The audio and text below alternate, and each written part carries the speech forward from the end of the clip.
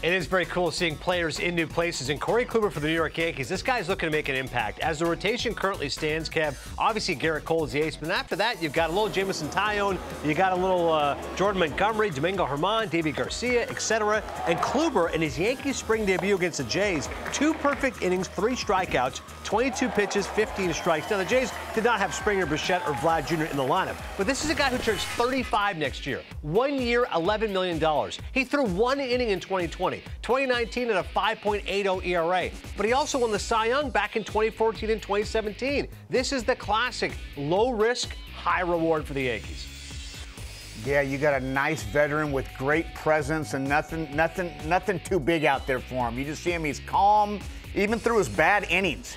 That's what you look at. There's not this poor me. His bad innings he grinds, his good innings he grinds. You never see this demeanor change. 100% though, this is the most important guy in that rotation, just because if he has the kind of year, and we're not saying go out there and go 20-4, but we're saying go out there and just be healthy with that wipeout slider. Now you're going to see some stuff right there. And Jameson Taillon, like you said, his story and his situation, this is a very, very intriguing staff because the last few guys that you named at the back end can also play huge parts because they got great stuff. Yeah, the Clark Schmidts and the Deivi Garcias, Jordan Montgomerys, if they can supplement, yeah, and they're going to get Luis Severino back probably in June or July. So I agree with you. This rotation, there's about 7 or 8 guys fighting for 5 spots, but you need over the course of the season 7 or 8 guys. We've learned that today's game. And one thing about Kluber, you can speak to this, Kev. Familiarity is always a big thing. Eric Cressy's the strength coach. He has a long-standing relationship with him. And Matt Blake, who's the pitching coach, he worked with him in the Cleveland organization. So in many ways, Kluber's going to have his guys around him.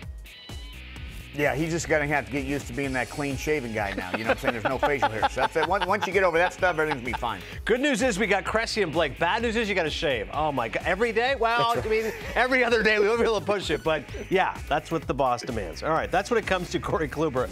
Other news as we turn over to the National League, how about Adam Duvall and the Marlins? Duvall hit his first spring home run on Wednesday. He signed with the Marlins for 1 year, $5 million guaranteed this offseason. He was non-tendered by the Braves. This guy's got pop. Back-to-back 30 or more home run seasons with the Reds in 2016 and 2017. The thought is this, realistic odds. Can the Marlins go back to the playoffs? Listen, I love Don Mattingly. I cheer for Sixto Sanchez. But Vegas right now, BetMGM has the over-under at 70.5 wins. This team is not going to the playoffs. Kev, what are the odds they can go back to the dance? If there are indeed only 10 playoff teams.